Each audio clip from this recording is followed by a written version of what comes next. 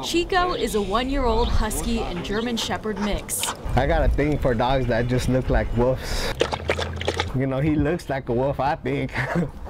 But Chico is anything but wolf-like. We're gonna have him at my dad's store, you know, to be a guard dog, but, you know, he's just doesn't take stuff seriously.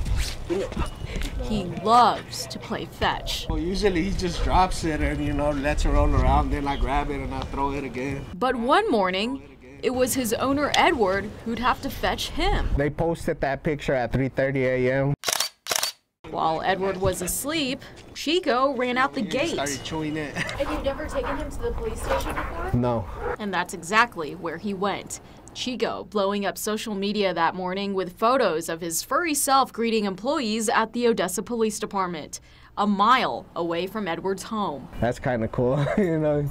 He knows where to go. But the post circulated to where it even caught the attention of Edward's nephew. He asked me, is that Chico? And I'm all like, well, yeah. And I came outside and checked it, but he was here already. And that's exactly right. After Chico said his hellos to the department, it may have been his curfew calling because he ran out OPD's doors and headed back home. He does got the look of a German Shepherd and stuff like that, and you know, a lot of people were posting he probably wanted to join the squad or something like that. Were you trying out for the canine unit?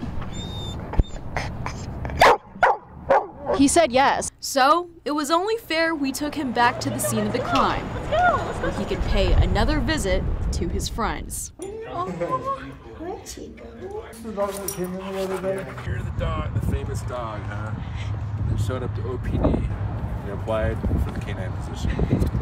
They say a dog is a man's best friend. For Chico, Edward is his.